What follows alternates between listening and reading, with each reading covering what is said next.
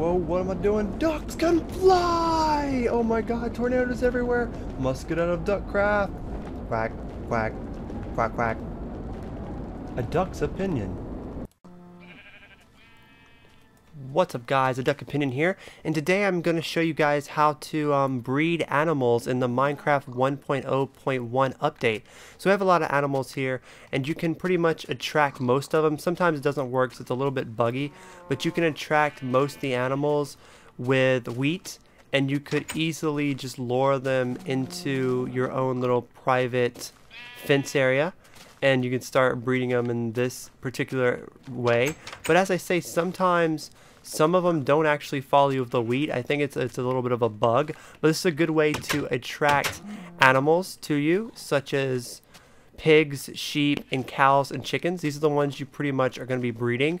And then you can lock them in there. But pretty much on the whole how to breed ratio, you pretty much give wheat to any of the animals. They appear hearts over their heads. Given the two of them, they collide together and make a little baby.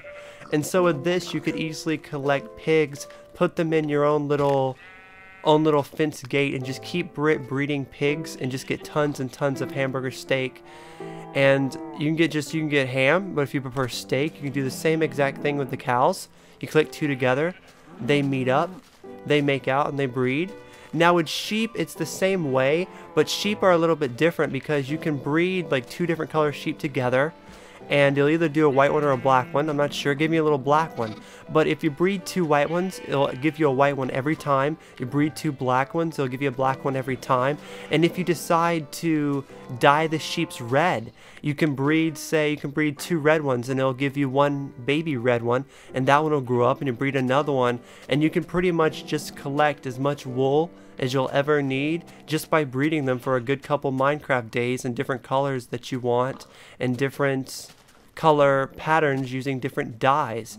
So I mean, that's just a look at how to breed animals in Minecraft 1.0.1. And it's pretty awesome. We're going to start making some farms in our Duckcraft 5.0 Let's Play, and we're going to be doing some really cool breeding if you want to see it in more detail than this. But that's pretty much how to do it. That's the first look at it, and I hope you guys enjoyed this video. If I did, give it a thumbs up. Leave in the comment what you guys think of breeding and what breed mixes are going to be doing. If you guys are new here, subscribe, because we're doing the full coverage of 360 Edition plus tons of Let's Plays, Hunger Games, and tons more footage coming. So check us out. Become a duckling. Talk to you guys later. Ducks can fly. Peace.